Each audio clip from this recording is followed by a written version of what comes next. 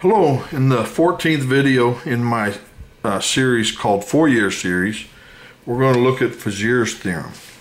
And Fezier's theorem is this. So let's let f be continuous and have period 2 pi. And let this be the nth partial sum of the Fourier series for f, generated by f. And we're going to let Cn be the Casaro sum of these partial sums. And we want to show that this sequence converges uniformly to f. Now notice that, this one says that 0, so it's just this term. S1 means it's this term plus, one of each of those, and, and so forth. And there's n plus one of them terms, so we divide by n plus 1. And so let's jump right in. And so the partial sum can be written like this, and that's from video F7, and with a small U substitution plugged in for one of the formulas, and I pointed out in the video F7. So the partial sum can be written like this. So that means, now note that this sum is in here. So if we look at Cn with this plugged in, we get this. So notice that if we plug this in for each one of those, the integral in this is common in every one of them, so we can kind of factor it out. There's a pi common, but then it goes from 0 to n, so those are separate, and that's divided by n plus 1, and we're in the t world. So this Casaro sum can be written like this.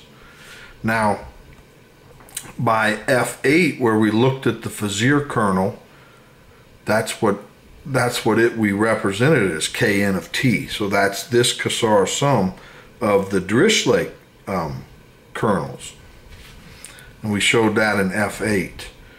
Now, also by F8, we showed that the integral of the Vizier kernel is 1. So f of x, so here if we look at this integral, we're in the t world, so we can factor that out front, and then we showed that what's left integrates to 1. So really we're multiplying f of x times 1, but we're doing it in a way that we can combine Cn and f of x, right? They look very similar, and that's what we do in the next step. So we take Cn and minus f of x, and since we're integrating over the same range, we just take the difference.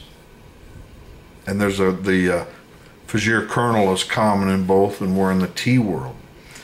Now, to show this converges uniformly, what we need to show is that as n goes to infinity, that this difference gets really, really small, independent of the x's, which means that this integral gets really, really small, independent of x's. Okay, that's what we need to show.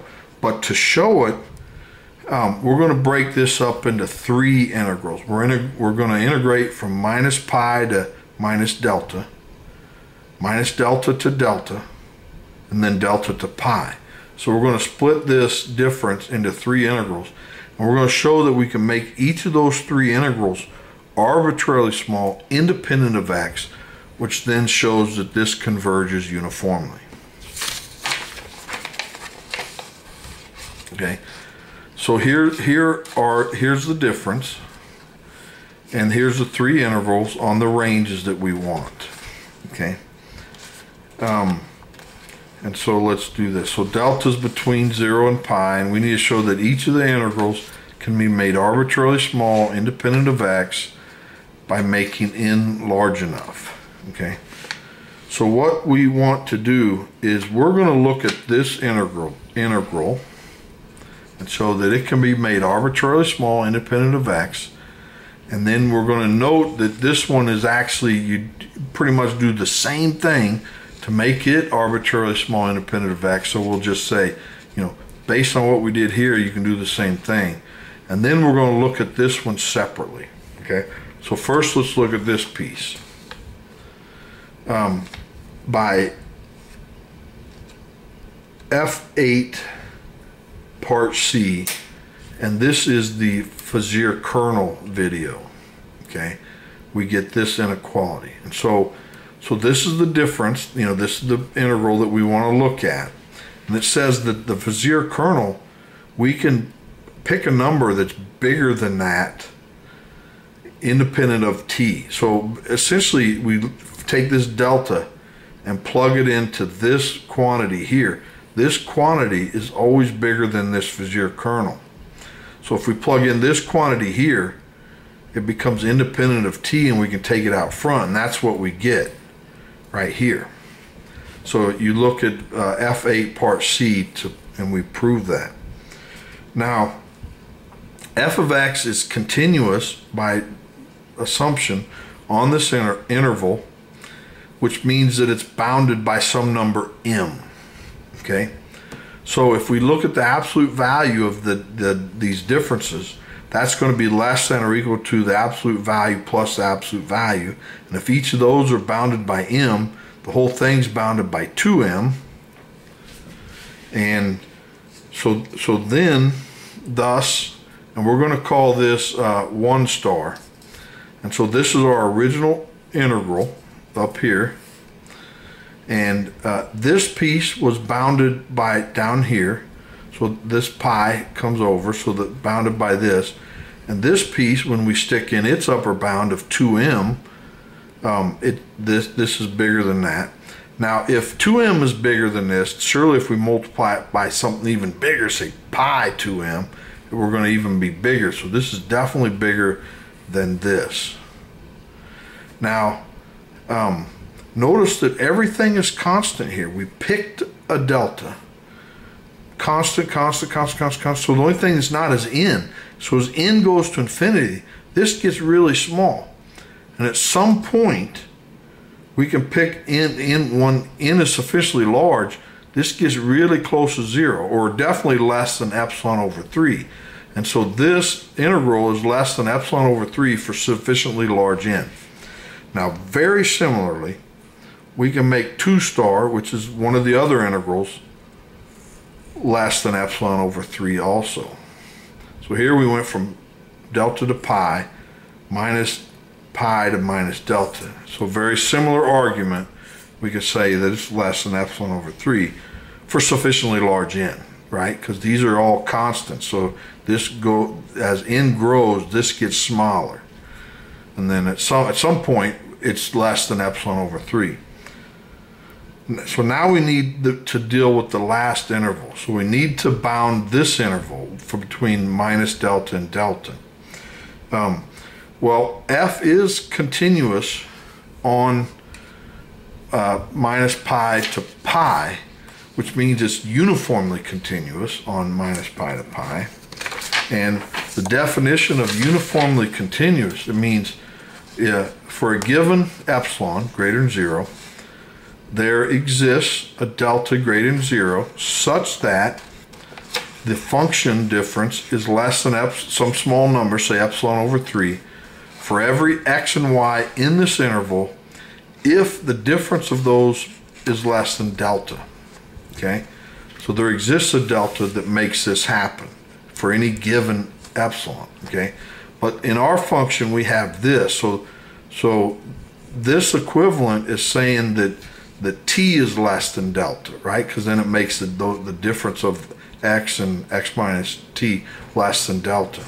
Okay, so when t is less than delta, this is less than epsilon over 3. That's because it's uniformly continuous. So 3 star, this is the third integral, is this, but since this is uniformly continuous, if we put its upper bound in here, then this is less than that. So we put the upper bound of epsilon over 3 in, and this is the case. But now this integral right here by f8, this is 1.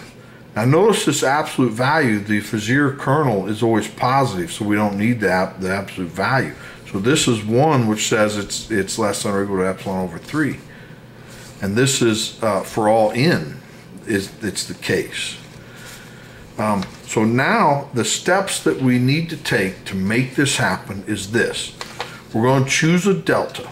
We need to choose a delta that makes this true. So we're given epsilon, then we're going to choose a delta that makes this integral really small.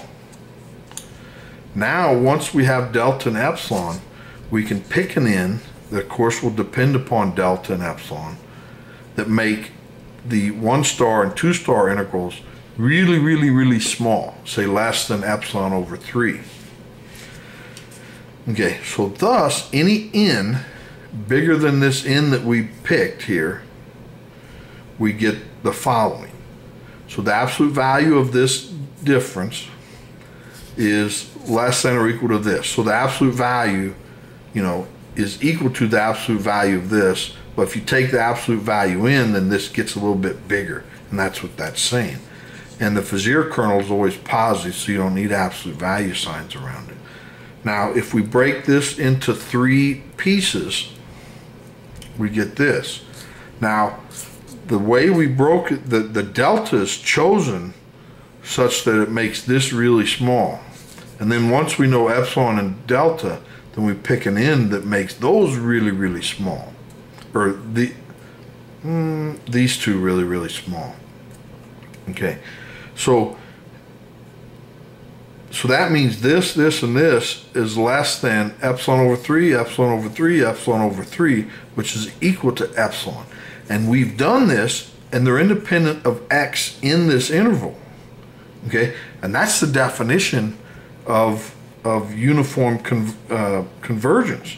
So pick an n greater than 0, and we can make it arbitrarily small. So thus, this Cassara sum converges uniformly to f of x in this interval, and we're done. Well, that's all I have for today. Hopefully you enjoyed it. I sure did. Please like the video and subscribe so you don't miss the next one. Thanks. Bye.